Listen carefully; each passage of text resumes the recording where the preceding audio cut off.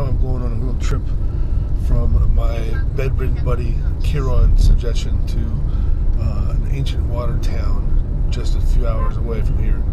So I caught a train ticket and got lucky as hell and got this taxi right now, actually a Didi, which is Uber, and I'm on the way to the train station, and hopefully I get some great footage. Apparently it's beautiful both at day and at night, so I hope to get some amazing footage.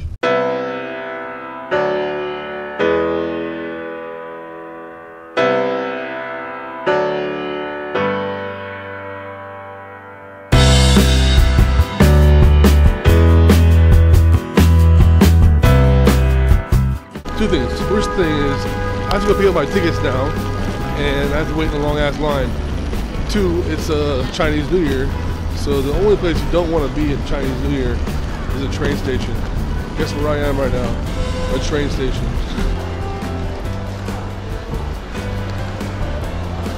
See, lines are crazy. I'm gonna try another window downstairs.